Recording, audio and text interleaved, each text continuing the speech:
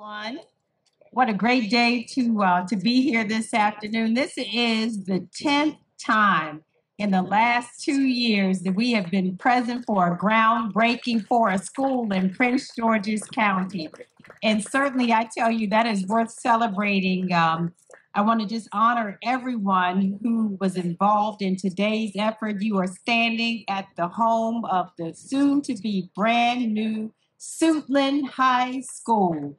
And I don't know about you, but that is worthy of celebration. I was asking Dr. Golson exactly how long did it take for this to get here?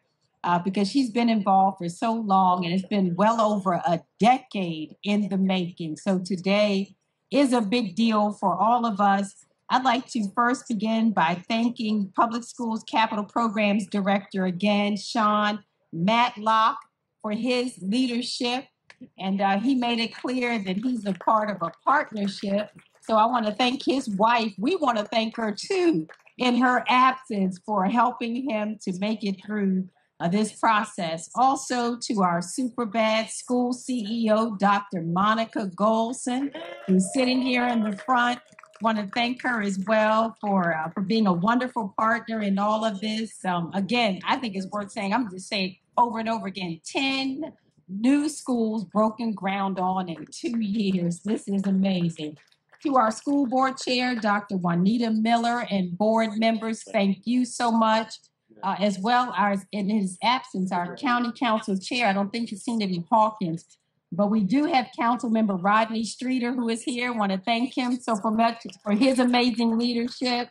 As well, Maryland State Senator, the Senator Joanne C. Benson, thank you for being here. As well as Delegate Andrea Harrison, thank you so much.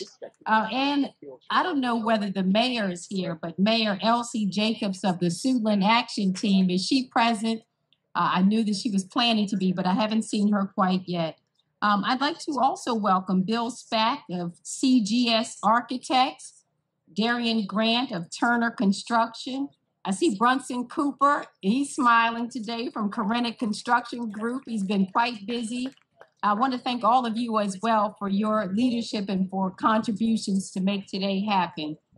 Today begins for all of us a new start for a school that has a long, distinguished history in this county, preparing our students for the academic and social challenges of a global society. Suitland High School has produced some outstanding, talented young people throughout the years. And under the leadership, yes, that's worthy of applause. And under the leadership of Dr. Hollis and his team, their tradition of excellence continues today. We can see it in the example of young Kendall Ned, who is taking part in today's program, and you'll be able to hear soon from her.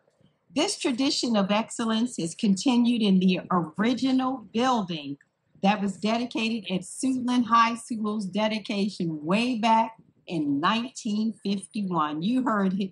This building has served its students well, but we've seen here and around the county that our students are striving towards excellence in spaces that have served our students capably, but certainly need to be upgraded and replaced. And in addition to a long overdue modernizing of our county school buildings, we've seen future projections that say enrollment in our county schools will only increase in the years to come.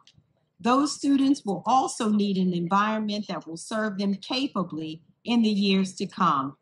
Today has been made possible thanks to years of planning and preparation and forward-looking people who saw a rising opportunity to make Prince George's County even stronger in the future. This groundbreaking is just another step in a years-long, multi-phase project.